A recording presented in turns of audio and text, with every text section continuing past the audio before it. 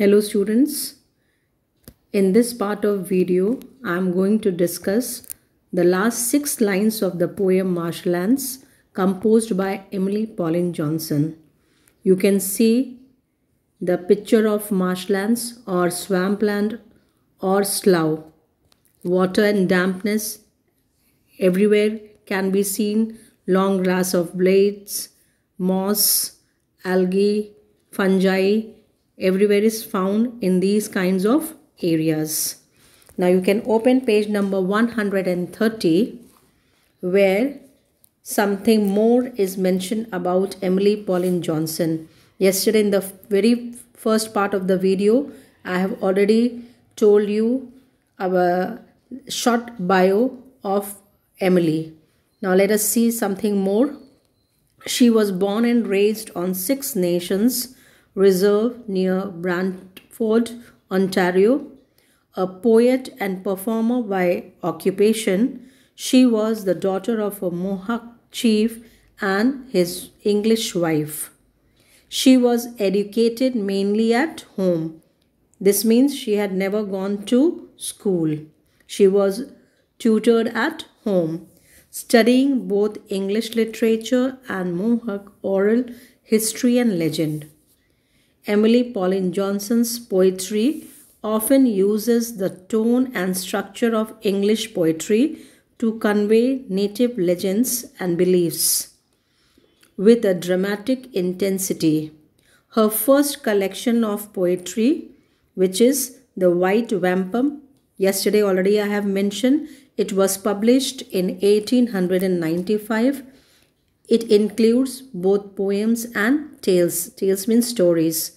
2 more collections of her poetry followed, as well as 3 collections of fiction. Now you can see a complete poem on your screen, but as I have told you, today I will be explaining you the last 3 couplets, that is equal to last 6 lines. So let me read the last 6 lines for you. Late cranes with heavy wing and lazy flight sail up the silence with the nearing night, and like a spirit swathed in some soft veil steals twilight and its shadows over the swale. Hushed lie the sedges and the vapors creep, thick grey and humid, while the marshes sleep. A very beautiful poem which she thought of writing, because most of the poets, their themes are based on nature, like on flower, trees, mother nature, but she composed on marshlands, wetlands, damp land, on which or about which nobody had thought of writing. Now line number 9 and 10. You can see the last word of line 9, flight, is rhyming with the last word of line number 10, that is night, flight and night.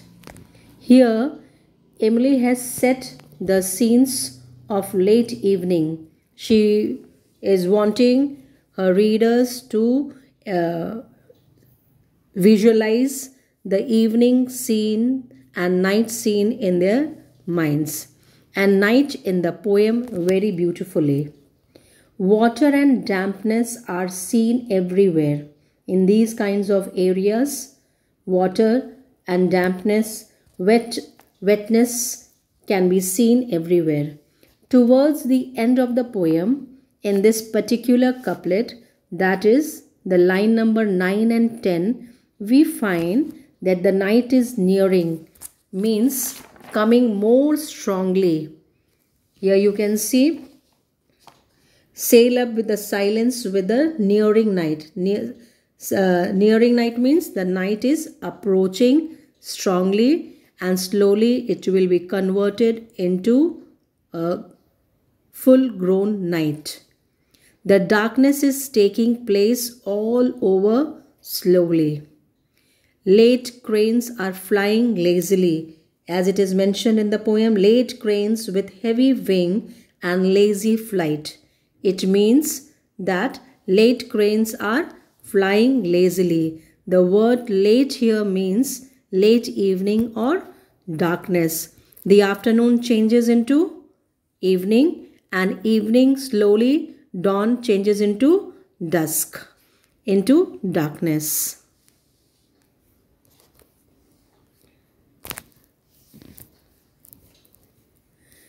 And cranes are stork-like big birds with wide, large wings and long legs.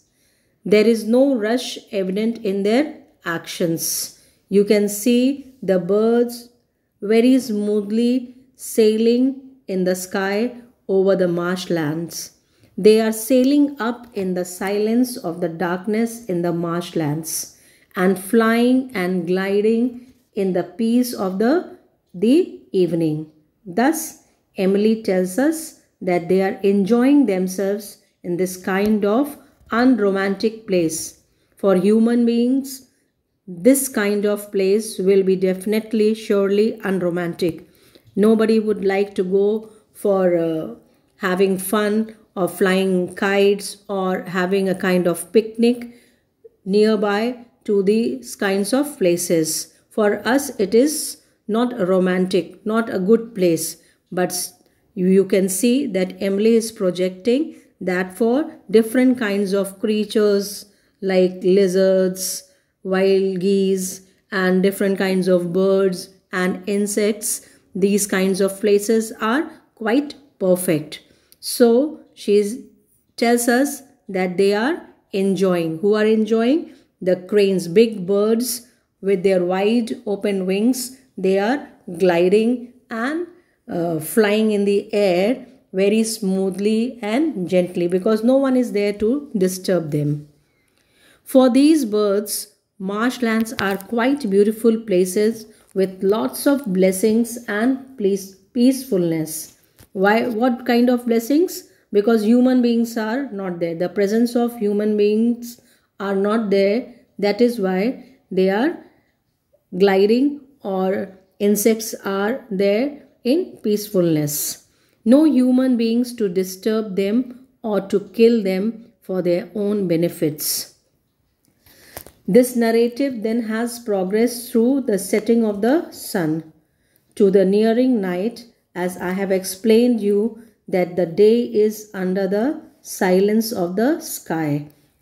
Therefore, cranes fly. These birds fly without any particular pressing need because their flights are lazy. Nobody is there to pressurize them to make them move from one place to the other. So they are just gliding peacefully, lazily. One can see them gliding without fluttering their huge wings. Now let us see the next two lines, the next couplet. And like a spirit swathed in some soft veil, steals twilight and its shadow over the swale. Veil and swale are rhyming with each other.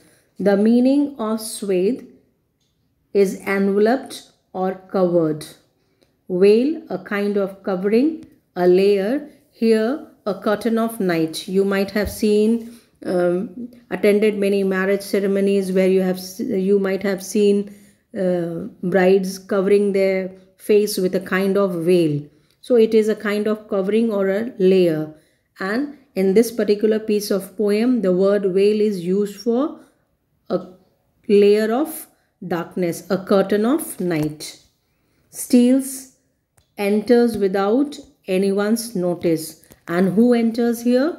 The evening time and the night time enters without disturbing anyone, any creature or any of the birds there.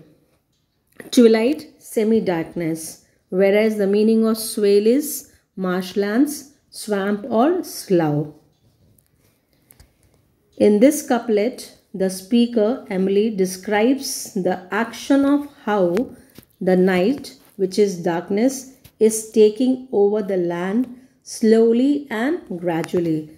That is why the word steals twilight is particularly the word steals is used here. How dawn is merging into evening and then turning into a full grown night.